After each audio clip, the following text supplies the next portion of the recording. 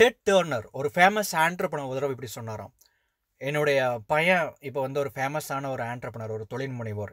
ஏன்னா இப்போ அவனுக்கு வந்து வேலை வெட்டி எதுவுமே கிடையாது அப்படின்னு சொன்னாராம்.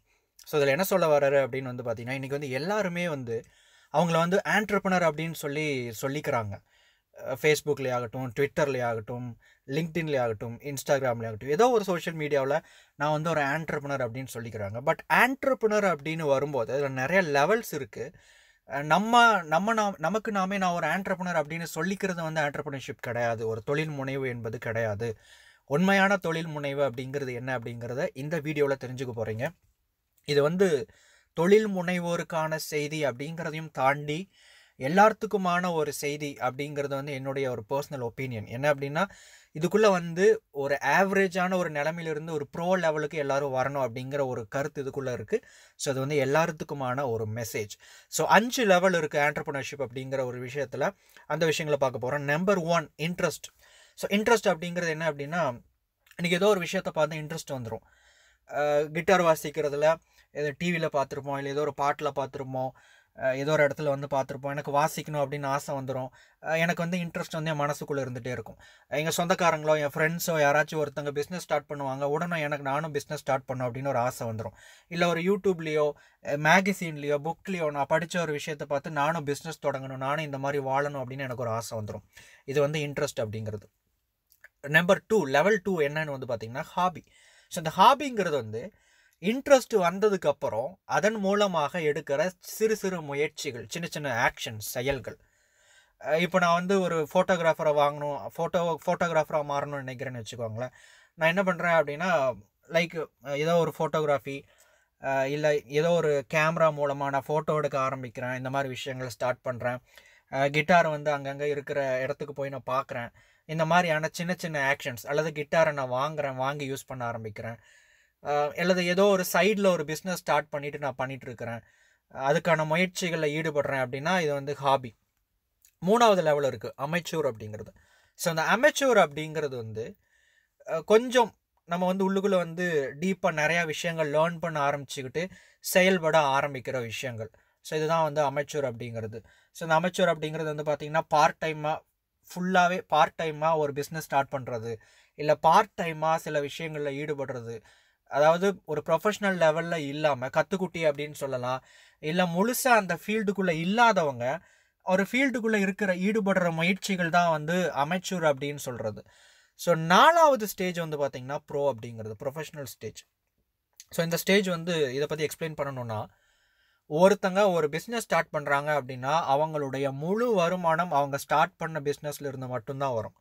இப்போ ஒருத்தங்க வந்து ஒரு கிட்டார் வாசிக்கணும்னு ஆசைப்பட்றாங்க அப்படின்னா, இப்போது ஒரு கிட்டாரிஸ்ட்டாக மாறிட்டாங்கன்னா அவங்களுடைய வருமானம் அல்லது அவங்களுடைய வாழ்க்கை அப்படிங்கிறது அந்த கிட்டாரை பேஸ் பண்ணி தான் இருக்கும். அவங்களுடைய வாழ்க்கை அப்படிங்கிறது அவங்க ஸ்டார்ட் பண்ண பிஸ்னஸை பேஸ் பண்ணி தான் இருக்கும். அவங்களுடைய வாழ்க்கை அப்படிங்கிறது அவங்க தேர்ந்தெடுத்த ஒரு ப்ரொஃபஷனை பேஸ் பண்ணி தான் இருக்கும். பார்ட் டைம் கிடையாது, ஃபுல் டைமாகவே உள்ளுக்குள்ளே வந்துட்டாங்க அப்படிங்கிற ஒரு ஸ்டேஜ். 5வது ஒரு ஸ்டேஜ் இருக்குது. என்னென்னு வந்து பார்த்திங்கன்னா லீக் ஆஃப் தேர் ஓன். இப்போது ஒரு பிஸ்னஸ் அப்படின்னா அதில் எல்லாத்துக்குமே தெரிஞ்ச ஃபேமஸான ஒரு நபர் இருப்பார். இப்போ நிறைய பேர் இருக்கிறாங்க. ஸ்டீவ் ஜாப்ஸ், நிறையா ஆண்டர்ப்ரனர்ஸோட பேர் சொல்லலாம். கிரிக்கெட்டில் எடுத்துக்கிட்டோம் அப்படின்னா சச்சின் அப்படின்னு சொல்லலாம். இப்போ நிறைய பேர் சொல்லக்கூடிய அளவுக்கு மிகப்பெரிய ஃபேமஸாக பிரபலங்களாக மாறிக்கொண்டிருக்கிறாங்க பார்த்தீங்களா. ஸோ அந்த மாதிரி ஒரு ஹை எஃபோர்ட் போட்டு அதிகமான முயற்சி செஞ்சு ஒரு மிகப்பெரிய ஒரு உயர்ந்த நிலையை அடைகிறவங்க தான் வந்து லீக் ஆஃப் தேர் ஓன் அப்படிங்கிறவங்க. ஸோ இதுதான் வந்து இந்த ஆண்டர்ப்ரனர்ஷிப் அப்படிங்கிற விஷயத்தில், தொழில் முனைவில் கடைசியான ஒரு ஸ்டேஜ். பேர் சொல்லக்கூடிய அளவுக்கு ஒரு மிகப்பெரிய ஒரு உயரத்தை அடைஞ்ச ஒரு ஸ்டேஜ். சரி, இந்த அளவுக்கு வந்து பார்த்திங்கன்னா ஒருத்தர் வந்து டெவலப் ஆகணும் அப்படின்னா, அல்லது ப்ரோ லெவல் அளவுக்கு மற்ற காம்படிட்டர்ஸை தாண்டி நம்ம வந்து வின் பண்ணணும், ஒரு மிகப்பெரிய ஒரு உயர்ந்த நிலையை அடையணும் அப்படின்னா அதற்கு 5 வழிகள். அந்த வழிகள் என்னென்னு வந்து பார்த்திங்கன்னா, நம்பர் 1 கான்ஸ்டன்ட்லி மெஷர் சக்ஸஸ். உங்களுடைய வெற்றிகளை தொடர்ந்து கண்காணித்து கொண்டே இருக்கிறது, தொடர்ந்து அளவுகோலிட்டு பார்த்து கொண்டே இருப்பது, கண்காணிச்சுட்டே இருக்கிறது. அதுக்கு வந்து பார்த்திங்கன்னா உங்களுக்கு வந்து 3 விஷயங்கள் தேவைப்படுது. 2 விஷயங்கள் வந்து பார்த்திங்கன்னா நம்பர்ஸ் அண்ட் ரிப்போர்ட்ஸ். இது 2 எதுக்கு தேவைப்படுது அப்படின்னா ட்ரெண்ட்ஸை வந்து லேர்ன் பண்ணிக்கிறதுக்காக, ட்ரெண்ட்ஸை வந்து படிக்கிறதுக்காக. இப்போது கரண்ட் ட்ரெண்டில் என்ன போயிட்டுருக்கு அப்படிங்கிறத நான் தெரிஞ்சுக்கணும் அப்படிங்கிறதுக்காக. ஏன் தெரிஞ்சுக்கணும், கரண்ட் ட்ரெண்டை பற்றி ஏன் தெரிஞ்சுக்கணும் அப்படின்னா, கரண்ட் ட்ரெண்டுக்கு தகுந்த மாதிரியான விஷயங்களை ஒரு ப்ராடக்டை எந்த ஒரு விஷயத்த செஞ்சால் மட்டும்தான் அது அந்த இடத்துல ரீச் ஆகும். இது எல்லாத்துக்கும் தெரியும். ஸோ அதே மாதிரி இந்த கரண்ட் ட்ரெண்டை வந்து படிக்கிறதுக்கு வந்து பார்த்தீங்கன்னா நம்பர்ஸ் அப்படிங்கிற விஷயம் தேவைப்படும், ரிப்போர்ட் தேவைப்படும். இப்போ நான் யூடியூப் சேனல் வச்சுருக்கிறேன் அப்படின்னா என்னோடய டேஷ்போர்டில் வந்து பார்த்திங்கன்னா அனலிட்டிக்ஸ் வந்து காமிக்கும்.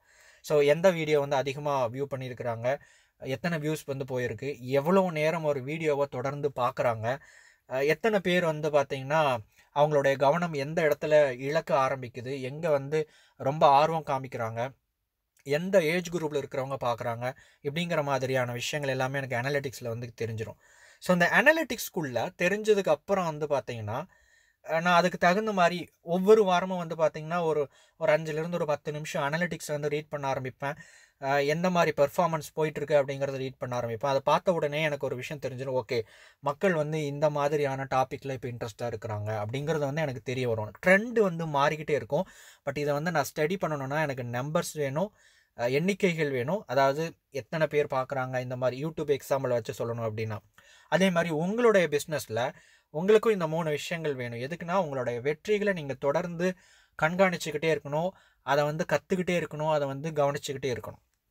நம்பர் 2, 3 விஷயங்கள். PTR, practice, drill, rehearse. So என்ன அப்படின்னா, இப்போ நான் ஒரு கிட்டார் வாசிக்கணும் அப்படின்னா இது வந்து அமெச்சூர்ஸில் இருக்கிறவங்களோ ப்ரோ லெவலில் இருக்கிறவங்களோ கண்டிப்பாக இதை பண்ண மாட்டாங்க. ஏன் அப்படின்னா இந்த லெவலில் எக்ஸ்ட்ரா எஃபோர்ட் போட்டு பண்ண வேண்டிய விஷயங்கள்.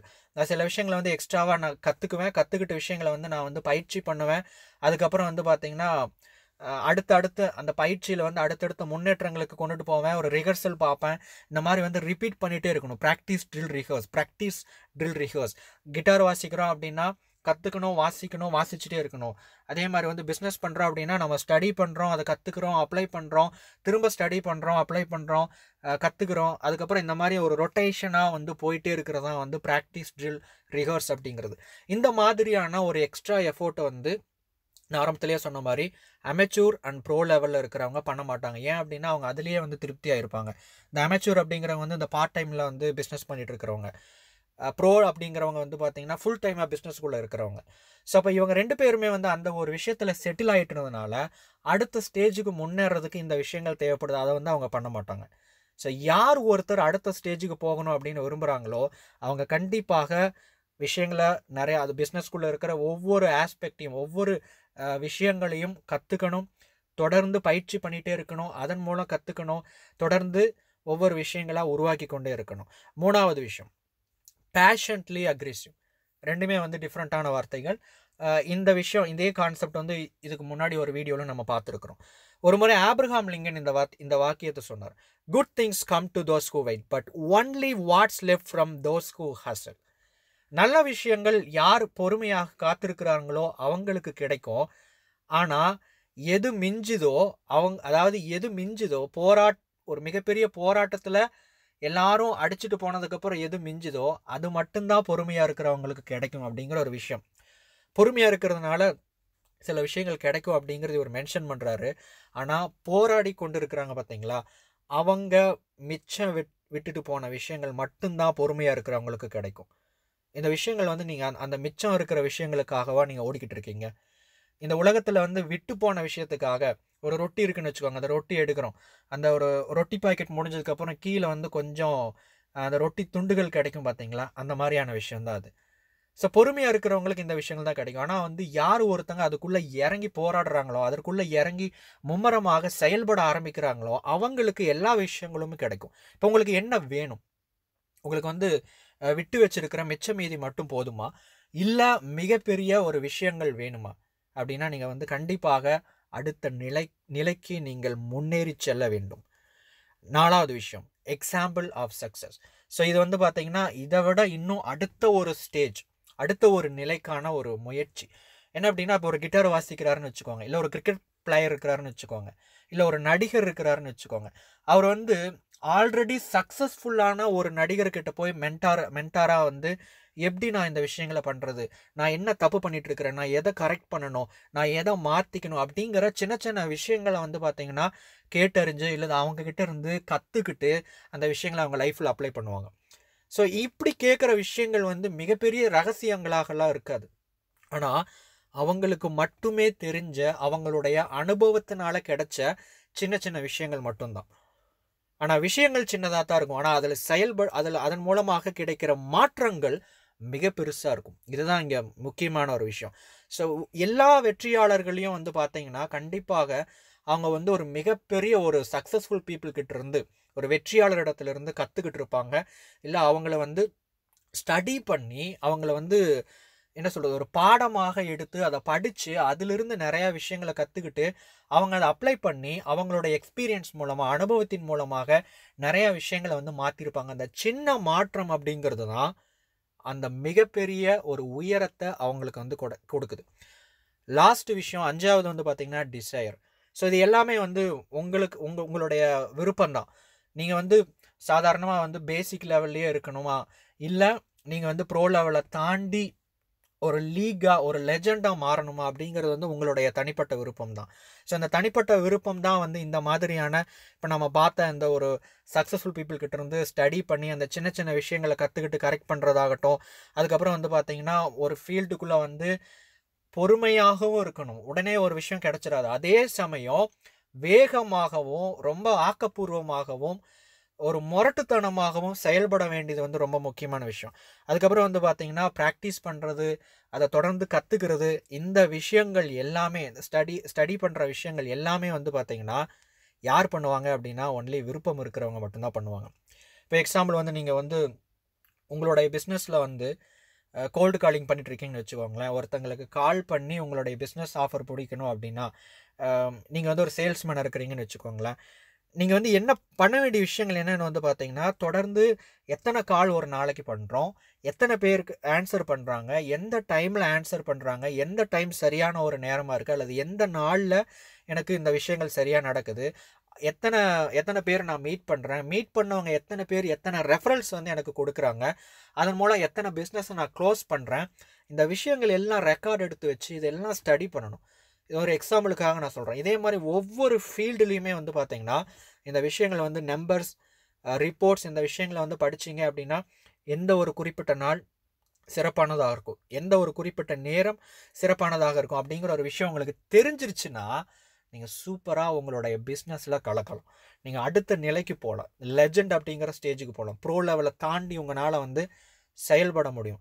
ஆனால் ப்ரோ லெவல்லையும் அமெச்சூர் லெவல்லையும் இருக்கிறவங்க கண்டிப்பாக இதை செய்ய மாட்டாங்க. ஒரே விஷயத்தை வந்து தொடர்ந்து பண்ணிகிட்டே இருப்பாங்க. ஸோ இதுதான் இந்த விஷயங்கள். இந்த வீடியோ பற்றி நீங்கள் என்ன நினைக்கிறீங்க அப்படிங்கிறத கீழே கமெண்ட்டில் வந்து தெரியப்படுத்துங்க. இன்னும் இது மாதிரியான நிறையா வீடியோ கண்டென்ட்ஸ் ஆண்டர்பிரினர்ஷிப் ரிலேட்டடாக வரப்போகுது.